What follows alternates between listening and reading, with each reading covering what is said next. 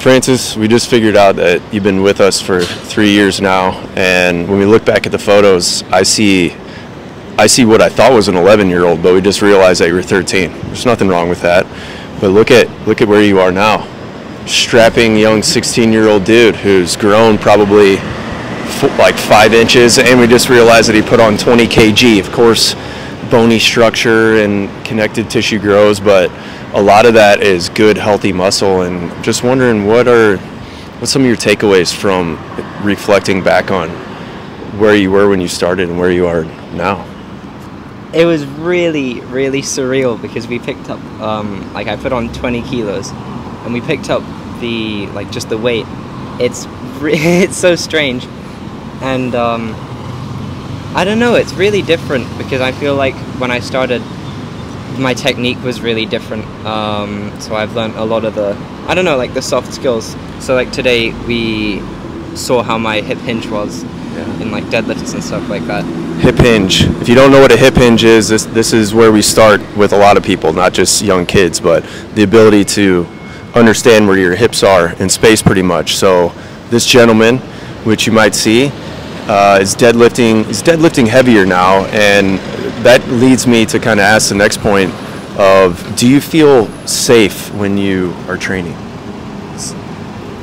Yeah, I mean, do you feel unsafe ever?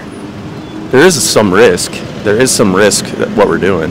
There's risk what this guy's doing, walking down the street on his cell phone. I feel like there's a lot less risk now that I know how to do everything. I can still, when we did the, I'd say the only time when I actually felt risk was when we were doing the bench press. Today? And I was just, not today, it was coming the down. Barbell. We were doing negatives with him to help him understand just kind of how to try hard. That's not something that we do a lot of, but it's that danger. There is elements of danger in this, but of course when you have somebody like myself with them and making sure that they're doing things safely, that danger is controlled. But yes, I know what you're talking about. I remember that day. I feel like it's really different because when you're in the the circuit space, and we're focusing on, it's like the group class area. Yeah.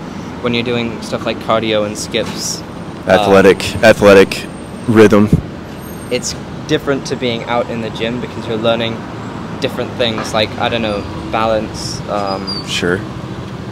Well, you're learning you're getting your brain and your body more, and then you apply that mind-muscle connection in your athleticism. Safe to say? Yeah. What are you doing now, more of now than you think you would have done if you didn't do any strength training? How is your life as a 16-year-old Francis versus a Francis who never would have touched a weight? I think really different because my mind is in anything. Whenever I do anything, like even if I'm just standing up from this, I'm engaging my core and my legs and everything, and I feel like I wouldn't have as much of a mental connection if I hadn't started picking up weights. Yeah. And you just told me that your friends are wanting you to come to the gym at 7 a.m. before school, which it's not going to be easy for you. School's kind of far away, but you said you'll find a way. What that means to me is you feel like you can step in there with other guys and probably show them how to do it a little bit, or let's just say witness what kids who don't have an awareness to, let's say, how to do moves well and how to generate pressure and force. You'll see that. Won't you? We even see it here. I don't know. It feels like when people go into it really ambitious, which isn't a bad thing, but they don't actually have a connection with their mind. They're just doing the exercise to do it so that they can get something out of it. Nice.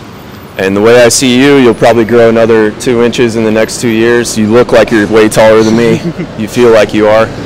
But you're going to put on another probably 10 pounds of muscle in the next 2 years, which that'll put you at like 75 kg going into university like a stud.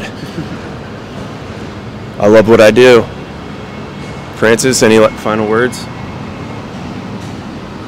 I don't know. No, I don't think so. He doesn't think so. Thank you for listening. And I can't wait to interview your kid here in 2 years when he can. Oh, okay. Just put a flex on it. Just put a flex. Just flex. Just flex for us.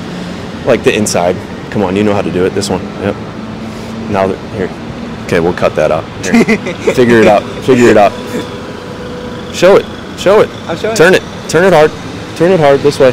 This yeah. way? Now show the camera. Yep. Okay. Awesome. That's fun.